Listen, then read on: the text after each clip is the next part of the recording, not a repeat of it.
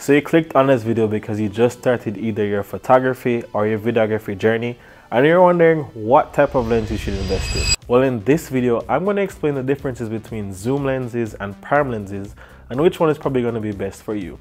If you're wondering why you should listen to me, my name is Dane Visuals and I've been a content creator for over 10 years, and between that I've learned quite a few things, so I'm here to share it with you. Let's start with a zoom lens. So what a zoom lens is, it's basically a lens that is able to go forward and backwards or zoom in forward and backwards without you having to physically move. So the advantages of having a zoom lens is that it has lots of versatility. So based on what you're shooting, if you're doing stuff like concerts, if you're doing stuff like events, you don't necessarily want to be having to move, in the middle of a crowd. So having a zoom lens is going to give you a difference in terms of like the type of shot that you're able to get. It also is going to help you a lot because you don't want to have to be moving up and down too much. Another pro of having a zoom lens is that it's very cost effective. The good part about having a zoom lens is because it's able to zoom back and forth, you don't have to invest in different lens options. So it's going to come in very handy. Another big factor when it comes to zoom lenses is image stabilization. So a lot of zoom lenses come with in-body image stabilization. So what that does is that it allows you to basically have some leeway when you're holding your camera in your hands, so you don't have to worry about camera shake and stuff like that. So zoom lenses are very good for persons that want to shoot events, persons that don't want to be like in the middle of a crowd. It just gives you a lot of versatility.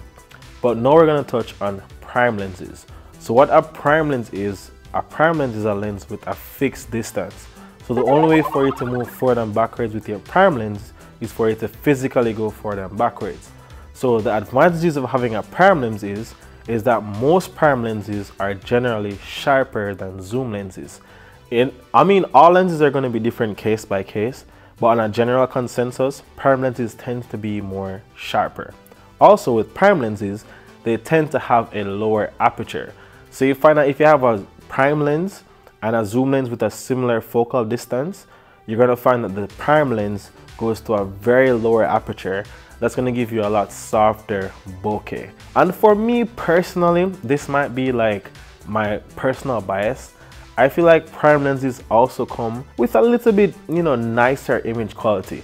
Again, there's going to be prime lenses that are better than zoom lenses. There are going to be zoom lenses that are better than prime lenses. But for me personally, I find that you get a higher quality when you use a prime lens versus a zoom lens.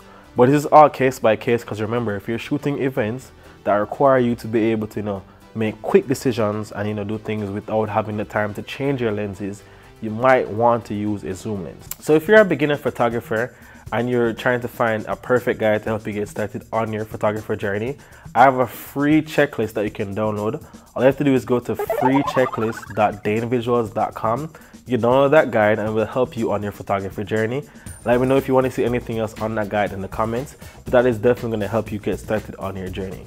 But overall, what I would definitely say is choose your lens based on the type of work that you're doing. If you're doing concerts, if you're doing fashion shows, if you're doing events, a zoom lens might come in handy simply on the basis that, listen, you want to get those shots fast, you don't have much control of the environment, you just need to go in and get out like a fly on the wall. Zoom lenses might be it for you.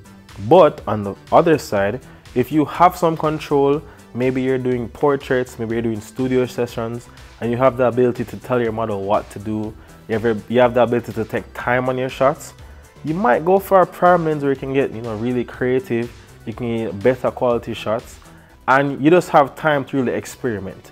All in all, the lens is not what determines the photography, but it's based on the photographer. Choose a lens that works for you. And if you enjoyed this video, the YouTube algorithm says you love this video right here.